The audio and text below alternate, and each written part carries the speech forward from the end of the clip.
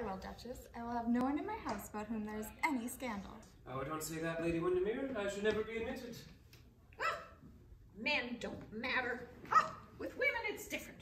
We're good, at least some of us are. But you know, we're getting positively elbowed into the corner.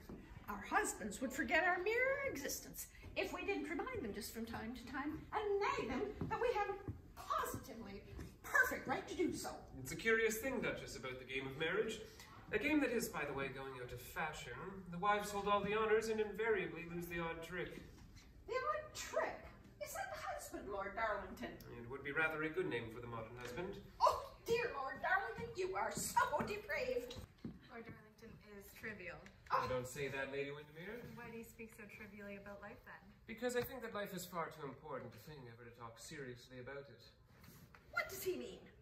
Do as a concession to my poor wits, Lord Darlington. Tell me what it is that you really mean. I think I'd better not, Duchess. Nowadays, to be intelligible is to be found out. Goodbye. And now, Lady Windermere, goodbye. I may come tonight, mayn't I? Do let me come. Yes, certainly.